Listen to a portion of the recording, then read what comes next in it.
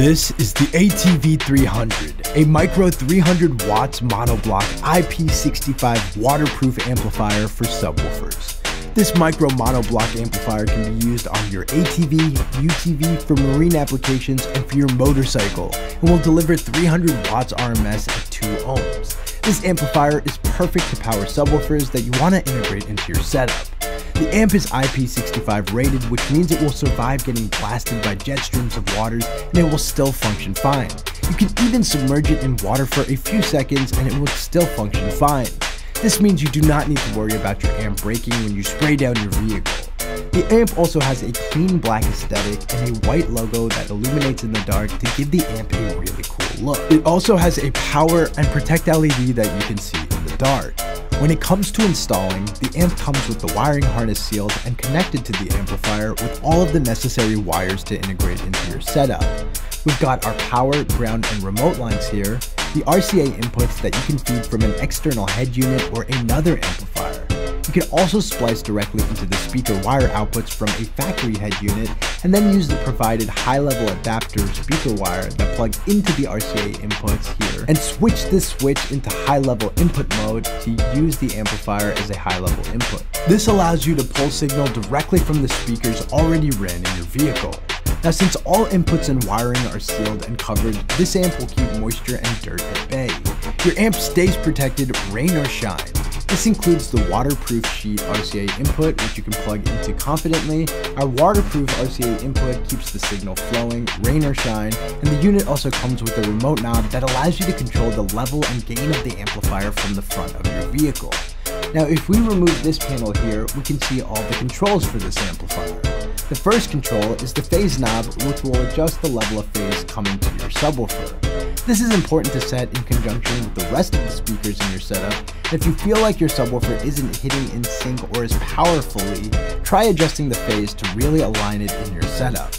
Next, we have the bass boost knob, which will give a boost to the low-end frequencies around 45 Hz, and that boost can go up to 12 dB. Then there is the subsonic knob, adjustable from 20 Hz to 60 Hz, which acts similar to a high-pass filter, meaning wherever you set it to, it will play the frequency of that and above. This subsonic knob is also important if you are using this amplifier with a ported subwoofer enclosure, as you should set the subsonic knob to the tuning frequency of the port, which you can always get from the sub or enclosure's manufacturer. Then there is the frequency knob, which acts like a low-pass filter and controls the level of frequencies below where you set it, and that range is 32 Hz to 320 Hz. So if you set it to here to 100 Hz, it will play 100 Hz and below. This is great for a subwoofer on this channel, and when you really want to target the low end and cut out the mids and highs that your other speakers are already playing. Then we have the level knob to set the overall gain of the amplifier, and also this input voltage switch. You use the low setting if you are using standard RCA cables to input sound from a receiver or another amplifier, and then use the high setting if you are using the high level adapters to get signal directly from speaker wire. Now, you probably want to see this in action, and we actually have a demo set up, so let's go check that out now.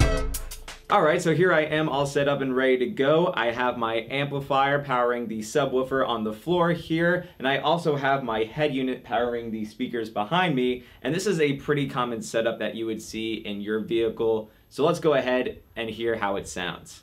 So for each of the songs I'm about to play, I'm going to start with no bass, and then I'm going to use the bass remote knob to bring it in so we can really hear the difference. Here we go.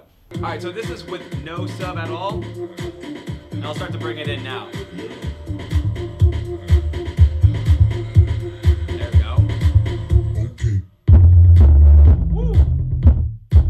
Nice.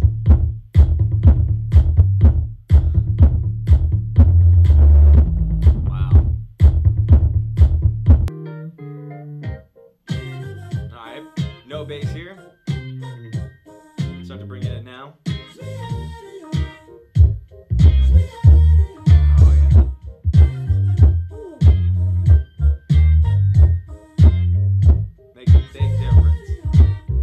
Okay, so again, no sub. Start to bring it in now. Oh yeah.